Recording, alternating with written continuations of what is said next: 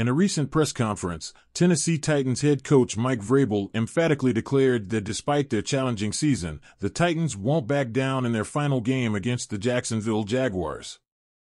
Vrabel, with a background of only 5 losing campaigns in his 20-year NFL career as a player and coach, emphasized that losing is not in his DNA.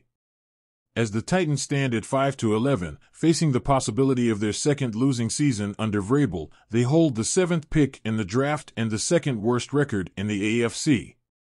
Despite these statistics, Vrabel passionately stated that there's still everything to play for against the Jaguars. The essence of Vrabel's message revolves around his deep-rooted aversion to losing.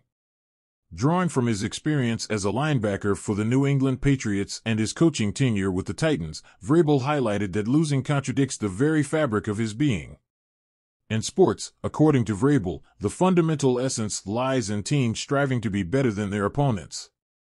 He dismissed the notion of playing for the next draft or free agent class, emphasizing the importance of the present moment and the desire to be the better team on any given day.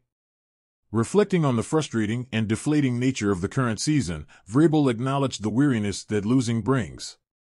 However, he expressed his unwavering commitment to starting the new year with the Titans playing to their full potential, driven by a genuine desire to win for themselves and the sacrifices they've made. This resolute stance by Coach Vrabel provides a compelling narrative for the Titans' upcoming game, showcasing the team's determination to finish the season on a high note despite the challenges they've faced.